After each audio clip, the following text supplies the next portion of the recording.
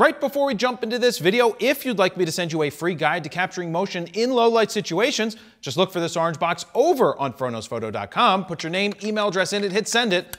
I'm gonna send you that guide for free. Jared Polin, FroKnowsPhoto.com, and this is a review of the Sigma 15mm f1.4 DG/DN art lens that is a fisheye.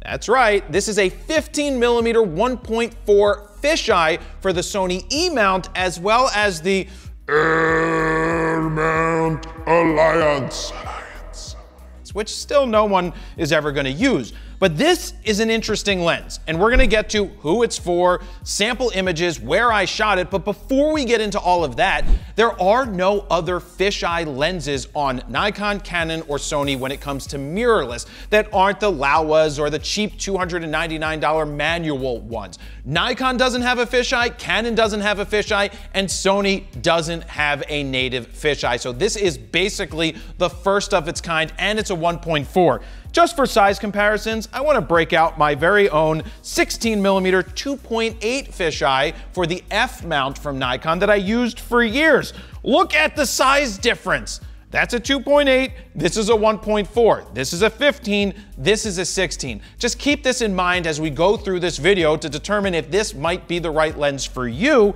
or if it might not be the right lens for you. Now, Sigma says this is the world's first 15mm 1.4 fisheye full frame that's diagonal. Now, for those of you who don't follow what fisheyes are, you have your regular fisheye, which is what this is, and you also have a circular fisheye. Circular means it's literally a circle. Nikon and Canon both have an 8 to 15mm lens. I used to have that. I did go ahead and sell that when I dumped all of the Nikon gear, but this is a first of its kind. The biggest questions I'm gonna try and answer in this video is, do you need a fisheye or should you stick with something that's a rectilinear? What is rectilinear? Well, this is a fisheye. You can see the bowing, and rectilinear has the lines go the other way, straight, and extends them out so it is not bowing. But Sigma has a 14 1.4, which we reviewed. The link is down below. Sony has a 14 1.8 that we also reviewed, which is down below as well. And then there's a 14 to 24 2.8 for those people that don't have the ability or the need to have a specialty lens yet and might be looking for something wide. This might be the option for you. So where did I shoot the fisheye? Well, of course, I went to the Art Museum. Why? Because the stairs where Rocky ran up are perfect for testing out wide angle lenses. Yeah, with a lens like this at 15mm, you're getting 180-degree field of view because it's a fisheye. You are literally seeing from all the way to the left, all the way to the right, and capturing that, whereas a 14 1.4 that Sigma also makes is only giving you a 114-degree field of view. So if you need more field of view, maybe you're an astrophotographer and you want to cover the entire sky, this might be an option for you to consider. I then went inside, shot some of the art, shot my dad, as well as took it to a skate park because fisheye lenses are known for shooting a lot of skateboarders or BMX bike riders and everything along those lines. So we'll get through those sample images, but now let's talk about the size and weight of this lens. This is a chunky lens. This weighs in at 3 pounds or 1,360 grams, whereas the 14mm 1.4, which is very similar in design to this lens, comes in at 2.5 pounds or 1,160 grams. But let's take a look at the outside of the lens. The first thing you notice, of course, is the bulbous front element. That's right, that is your fisheye element there. You don't want to touch that. You never want to touch it. You can't touch this, so you may be too legit to quit or something along those lines. On the side of the lens, you've got a autofocus to manual focus switch. You have your AFL button, so that's one of those custom buttons you can set. You also have a focus lock. So if you want to override your focus, you could set it to manual focus and set it to infinity, and then you can just lock it in and it's not going to shift. That's always great on a lens like this. And you also have an on and off for clicking or declicking because you have an aperture ring, which I think is still a big waste on lenses like this. But this is a pretty nice feeling lens. I mean, it's heavy compared to my old school 16mm 2.8. This doesn't weigh anything at all, and it's super tiny and dainty and fits in the bag much nicer. Now this also has a lens collar. You have your Arca Swiss plate, so you can put this right on a tripod that is Arca Swiss compatible, and you can start shooting without any problems there. Now I personally like to take it off, and Sigma goes ahead and gives you the option. You just have to line it up and you can take it off and pop it back on. So it's nice that you have that ability to take it on and take it off. If you're never gonna use a tripod, you don't need something like this. Now, with the lens cap, it's interesting to show you, they did this also with the 14mm, is you have two places to store some filters. Now these are gel filters that go in the back of the lenses. You can store them inside of the lens cap, which is smart. When you're done, you just lock it right back up and you're good to go, and you can cover up your lens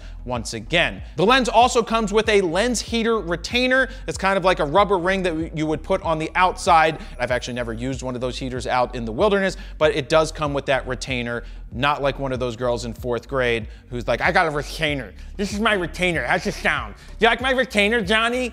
No, I don't like your retainer, Jennifer. Let's jump into some of the images first outside of the Philadelphia Museum of Art. Now it's very difficult to get your lines straight when you're looking through the camera with the fisheye because every line is bowed. This one was shot at 1.4 in front of the Museum of Art. I love that you can see everything from the left all the way to the right. I tried to get the lines as best as possible. Now, Sigma says that you have edge-to-edge sharpness with a lens like this. Now, I shot this one at 1.4 at 1/10,000th of a second with the Sony A1. The A1 allows you to go up to super high shutter speeds because normally at 1.4, you couldn't do that. Now, with astrophotography, you don't have to worry about those super fast shutter speeds because it's gonna be really dark out and you're gonna go the other direction. But is it sharp edge to edge at 1.4? Well, here I'm focused on the Art Museum stairs, but if we look in the bottom corners, well, no, it's not sharp. Now, that's because we're shooting at 1.4 and we're focused somewhere in a distance, and it's not always going to be perfectly sharp. Now, if you're going to be doing astrophotography and you're focused in on the infinite stars and infinity and beyond, it might act a little sharper edge to edge because you're at infinite focus. That might be a little bit better. But I did take it to f8 for the next image, and when you go into the corners at f8, you can see they really got it nice and sharp across the frame. So that is really nice inside of this lens.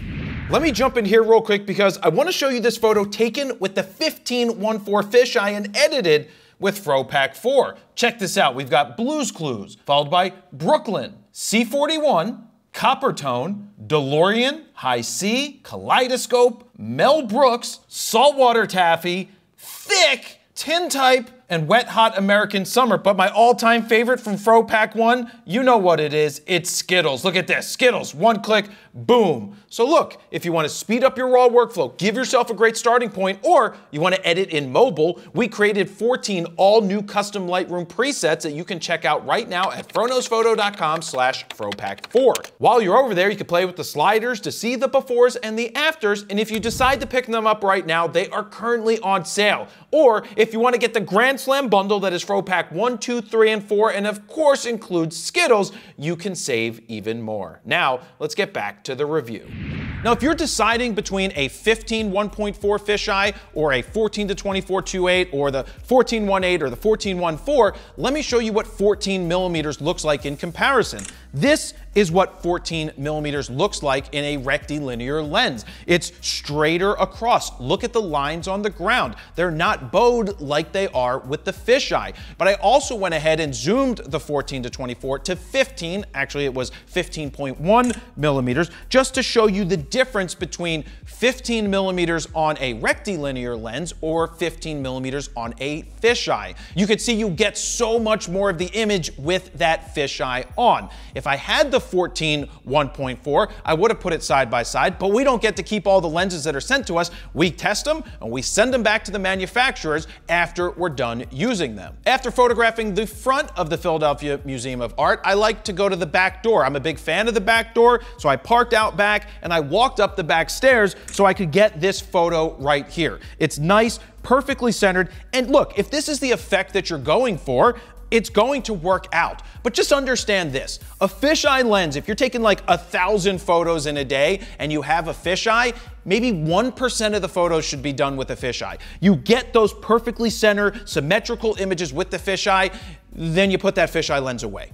Especially if you're going to use it in a photojournalistic situation. You don't want to overdo it, and people tend to overdo fisheye lenses. That's why it becomes overkill. It's like shooting fish in a barrel. It's so easy. So just keep in mind, you want to do it sparingly, and then you put it away, and you don't bring it out again until the next time you do a photo shoot. So keep that in mind if you do decide to get a fisheye. But I show you this image, these two. I show you this first one and the second one. Put them side by side and you can see how the bowing of the building is different just by me changing my angle. So fisheyes you can play around with all day long, just for 1% of your shots.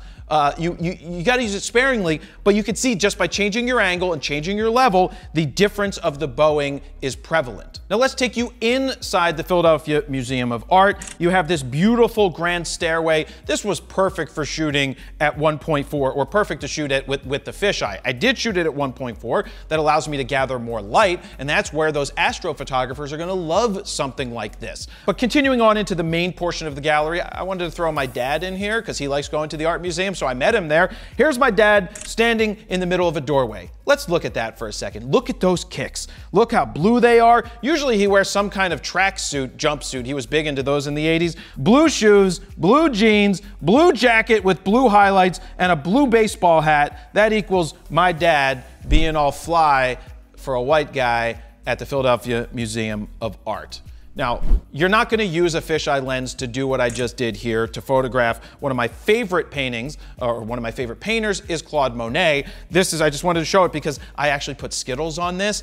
Claude Monet needed more contrast, so I banged it out with some Skittles for him there. Now, yes, this is a 15mm fisheye, but what about lens correction? Can you correct it and have it be a usable rectilinear style image? And the answer to that is, yeah, you do have the ability to do that. The first image of my dad looking at the lilies at the art museum here, this is no correction. This is what fisheye looks like when you shoot it at 15mm, because you can only shoot it at 15mm. The next image is where you do lens correction inside of Lightroom. It's correcting and taking away all of that bowing, but you lose so much of your field of view. And look how wide those door frames are. They get stretched out. Now you do have the ability to use this lens for multiple things. You could take the fisheye and you can do the lens correction, and that could work.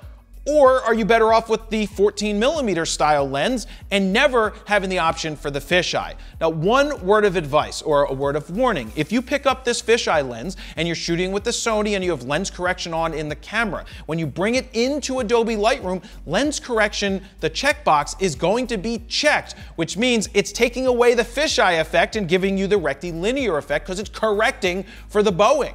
You just have to click that off, and that is where the fisheye effect will come out. So keep that in mind. If you pick up this lens and have lens correction on in the camera, that's what you need to be aware of. Now, the interesting thing about that is what I was just talking about. You would get the best of both worlds. I personally rather have a fisheye and a separate lens because I can do that.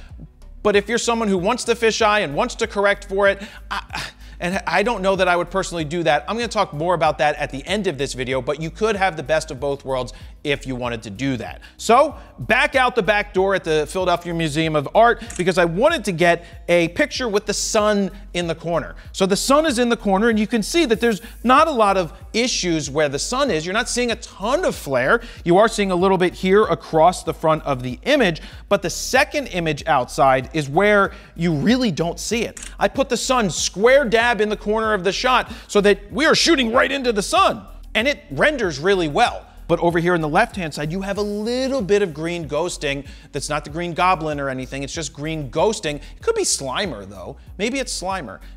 Who's afraid of ghosts? Not me. I actually think it handled it really well. So far, the quality of the glass, fantastic. I love the sharpness. I love the contrast and colors that I'm able to get out of it. And at 1.4, super duper tack sharp. I also need to mention, for those who care how many aperture blades it has 11 aperture blades. Now, when it comes to close focusing, sometimes you want to get close to your subjects with the fisheye to make them look more extreme. You get to 15.2 inches or 38.5 centimeters is where you need to be for your close focusing. Anything closer than that, it will not be in focus. Now, this is a fisheye lens. What's a fisheye lens without taking it out to a skate park? No, I didn't have Atiba Jefferson by my side this time to help me take some photos outside, but I called some friends, they broke out their BMX bikes, and they went out to FDR Park, which is underneath. It's a real famous skate park that a lot of music videos have been shot at, and a ton of famous photos have come out of because a lot of famous skaters do go there to skate. First things first, let's zoom in.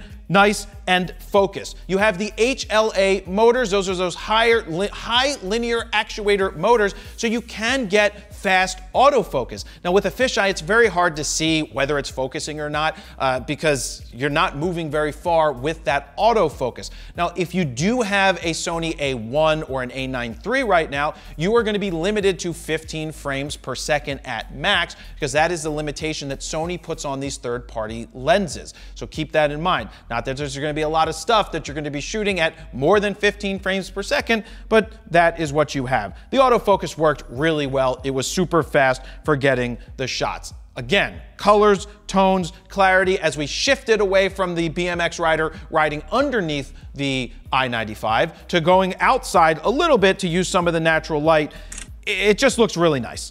But fisheyes are really easy to use. It's just a matter of get your angles right, find your subject, take the picture, and everything's going to be in it for 180 degrees. Now, one more time, I want to show you what it looks like uncorrected. This is the full 180 degrees of they're actually shooting a music video out there at the time that we showed up. Actually, they showed up after us.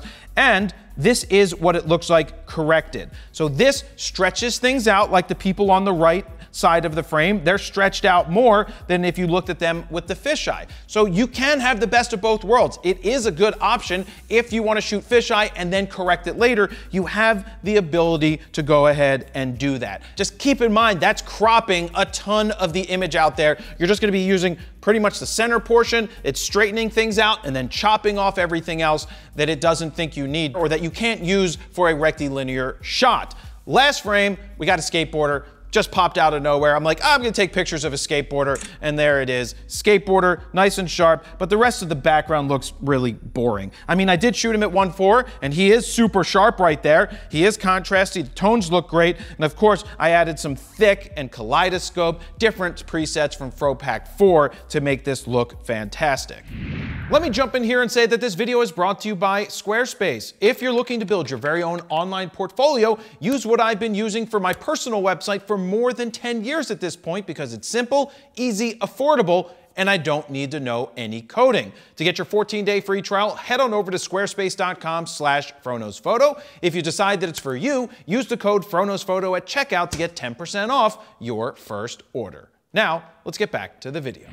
So how much is this lens? Is it cheap, Steven? No. No, it's not. It's $1,999. It's an expensive lens. I bring that up because the 14-1.4 from Sigma comes in at a couple $100 less at $1,600. And by a couple hundred, I mean $400 less. Sony's 14-1.8 is also $1,600, and Sigma's 14-24 2.8 art lens is $1,400 just for comparison. So who's it for? I will tell you after I sniff it and then blow it with the wind tunnel test. You know, it smells like Gordon Fisherman. You know that guy, Gordon Fisherman? You know, he's got on that, it smells like his beard. Wind tunnel test. Failure. Failure. Failed the wind tunnel test. So if you were thinking about buying this lens and you cared about the wind tunnel test, can't buy it because it failed the wind tunnel test because it's so bulbous and massive. Who's it for? A select few people who need a fisheye lens that is native to the E-mount or the L-mount alliance. You need something that is autofocus, wide open. Are you shooting astro images? I mean, I guess it's gonna get boring after a while shooting astro images like this because you're literally getting the entire sky in. 180 degrees up there. But if this is what you're looking for, it's gonna give you great results. It's just something that you're gonna have to pay for because it's $2,000. If you're a skateboard shooter, BMX shooter, This could be the lens that you've been waiting for. Just understand, it's a 3-pound lens and it's a lot to move around. This is not the lens that you buy as your first lens. If you're just starting out and you need a 14-ish millimeter lens or a 15 millimeter lens and you're on the Sony, you're probably looking at a 14 to 24 2.8.